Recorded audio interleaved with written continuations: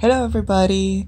This video is a little different. It's not the usual speed paint, take you through the process kind of bullet journal video that I like to post, and I will continue posting those on a monthly basis, but this one's a little different. This one is a flip through of what became one of my mom's Christmas gifts from me. I decided, since she uses journals and notebooks all the time, as many of us do, but I know she doesn't have the time or she wouldn't really do bullet journaling on her own, I thought it would be a great gift idea to make her one and make her essentially a planner bullet journal style.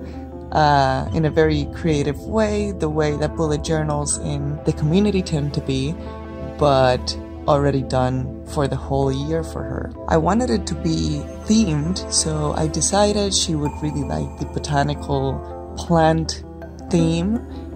So I decided to stick with that theme for the whole year, changing the month. So each month is a different flower or tree or plant or something botanical. I will add captions at the start of each month of what flower specifically I did, in case there's one that you don't know the name of and you'd like to look it up and look up what my inspiration was. But for now, I'm just going to highlight a few that because all of them I picked with intention in terms of why I thought it made sense that particular flower or plant for that particular month.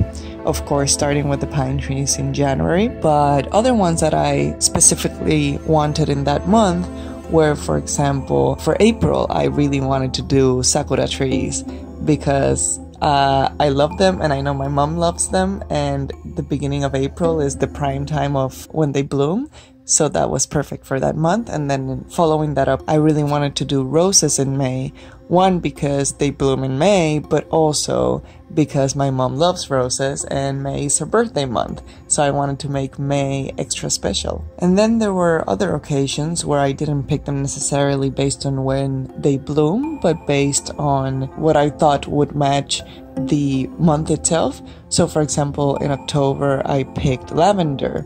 Because one, I wanted something with a darker color in October, and I thought purple was a perfect color theme for October. And then also, lavender is, for example, very commonly used in witchcraft, and I thought that matches October very well as well, while still keeping it botanical and not going all the way for the Halloween. Another one I wanted to highlight was the December one. I picked Pascuas for December, which I can't remember the name in English right now. If I find it, I will mention it whenever the flip through gets to December, but they are extremely common to put in house balconies and on the entrance steps of houses and everything in Puerto Rico, and I'm sure in other countries as well.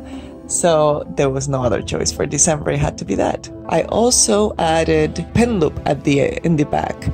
It's a sticker actually that I can't remember what brand it was because I got a 3-pack quite a while ago, and I've used two. I used one of them. I'm saving one for my future bullet journal, and then I used another one for my mom's bullet journal, and then I got her a sakura jelly roll because I thought she'd like it. It's just plain black, but she can use it for making her notes right then and there. And then in terms of how much space it took, I didn't really do any trackers or anything that's common in bullet journaling because I don't really think she would use it. She really just uses the day-to-day planning, weekly planning, so I left quite a bit of space for notes in each week.